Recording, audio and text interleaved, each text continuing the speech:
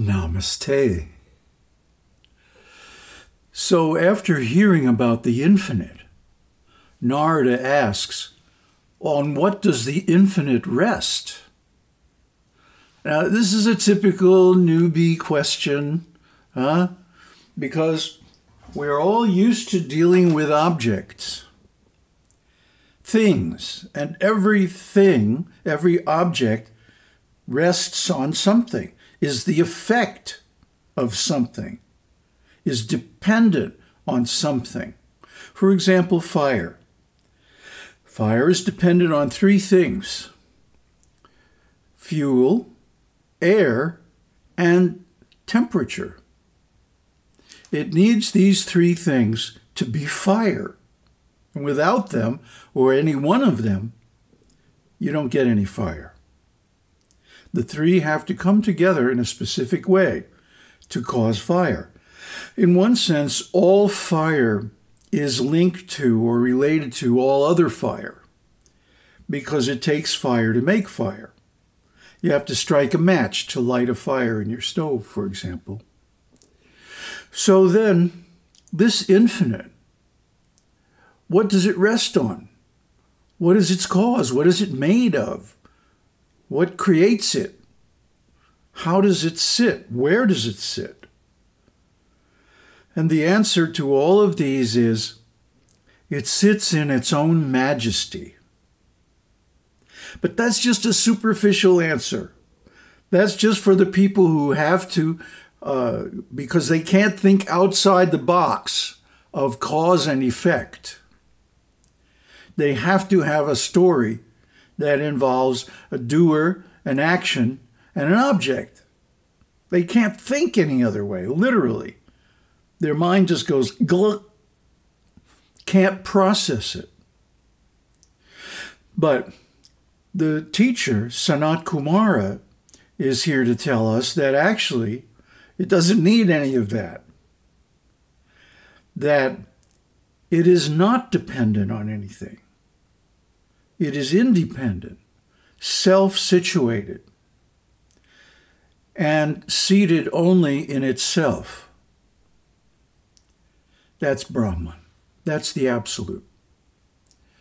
And this is what people don't want to hear, unfortunately, or can't hear, because they don't have the ontological structure of Advaita to prop it up, to explain it, to tell a story about it, so that we, with our, Mark V primate brains, or whatever they are, can understand it, can grasp it, can grok it at all. Otherwise, it stops all of our thought, and we get the hypothalamus fires off into the adrenals, and we get fight or flight, and so we do something inappropriate. Come up with a stupid question, or do whatever it takes to stop the ontic conversation. But in this case, because the disciple is so extraordinary, like in verses 9 and 10, he admitted that he doesn't know the meaning of the words.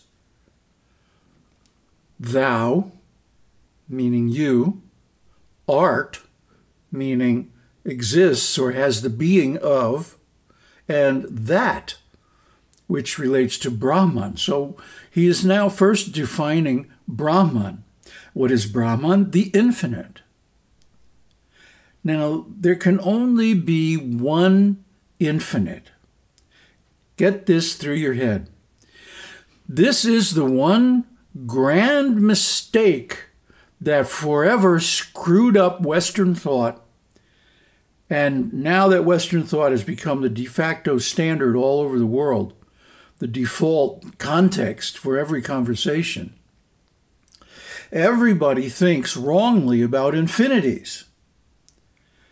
There can only be one infinity, the absolute, or God, or Tao, or Brahman, or whatever you want to call it. That, that absolute has no foundation. It rests on nothing. It is dependent on no other thing. It is independent, self-situated, self-powered, and all of that good stuff. By its nature of being infinite. Because infinity means everything. Huh? Everything that you can name or perceive or even imagine is included within infinity. So there's no room for another infinity, at least of the same type, of the same class. See, there are different classes, different types of infinities. See, Leibniz, I mean, he's the bad guy in this story. Leibniz came up with number theory and infinities that are scoped or conditioned or limited infinities. For example, the set of all odd numbers, whole numbers, then the set of all even numbers. So these are supposed to be infinite because there are uncountably many of them. Now, does it really make sense to say an uncountable number of numbers? That's pretty abstract, isn't it? And furthermore, the set is restricted to numbers only. 2, 4, 6, 8, 1, 3, 5, 9, etc. So that means they're not as infinite as the infinite of everything, or even the set of all numbers, which is also an infinite set, but it's deemed to be bigger in one sense than the set of odds or the set of evens, because the scope, the classification of what goes in that set is supposed to be bigger. But it's all bullshit. It's all it's all comparing apples and oranges. The infinity is the only one possible because there is nothing else but it. It includes everything. So there's no other thing for it to be dependent on, or to be the cause of, or to be seated on.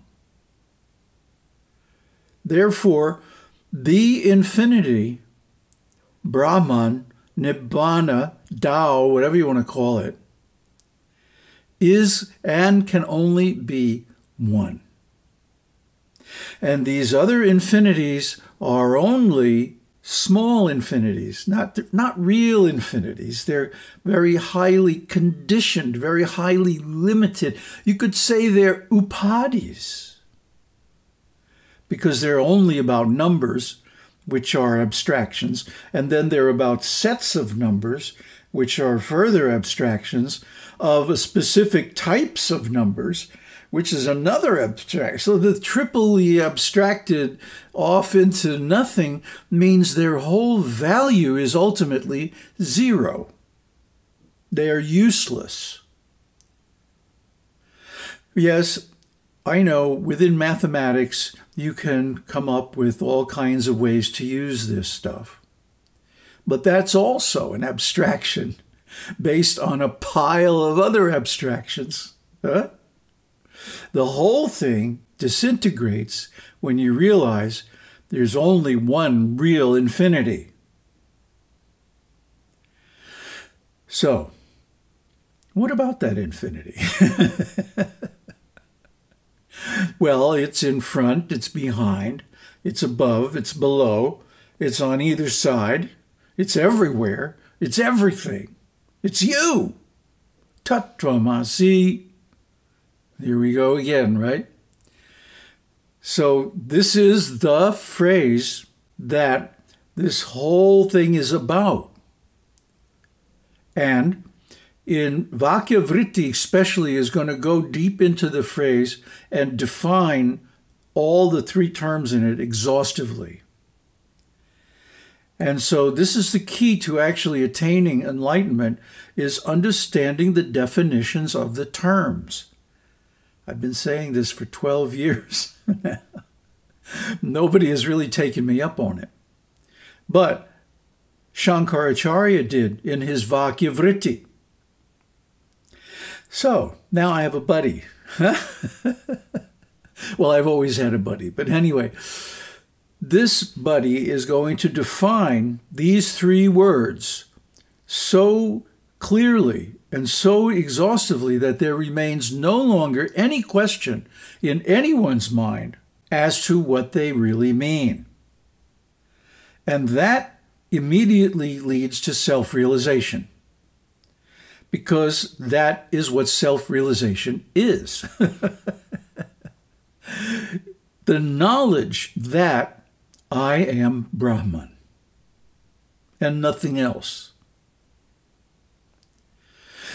So now you might say, well, but there's Nirguna Brahman with no qualities, and then there's Saguna Brahman with all qualities.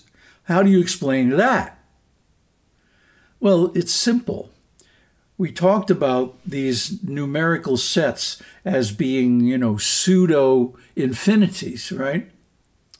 Well, the Brahman with qualities, the Saguna Brahman or Shakti or Maya, is nothing but an infinite set of upadis, constantly changing. Upadis of upadis. I mean, she generates all possibilities of upadis covering Brahman. And Brahman then gets to taste them and get self-realized beyond them. In other words, Brahman's own self-realization, Brahman's own enlightenment, consists in becoming conditioned and then getting realized and breaking the conditioning, penetrating the conditioning, and recovering his original being and nature. So this is the game, folks. This is reality. This is what is going on actually. Don't let anybody tell you anything else, because the Upanishads give us the raw, naked truth. And everyone else is simply interpreting them according to their own agendas. See, that's why we don't start any organization or foundation or ashram or temple or whatever, even a club. I mean, the maximum thing is the Consciousness Research Center, which is just a name. It's a fictitious name for me. I'm researching my own consciousness, and I'm sharing the results with you. That's all it is. It's, and it's got to be that way if what I'm telling you and what I'm sharing with you is to remain unbiased, without the superimposition of any other values or agendas, but self-realization. So yeah, you can have self-realization right now, right this instant, if you simply understand Tattvamasi. This is what I'm telling you. And this is what all of our work is dedicated to making arise within you, this understanding or this definition or this view of what is non-duality, what is Brahman, who am I? You can state it any number of different ways. But what it comes down to is realizing that the self formerly known as you is actually just a little bubble in the froth of a wave of Brahman. Om Tat Sat. Om Shakti Om. Om Namah Shivaya.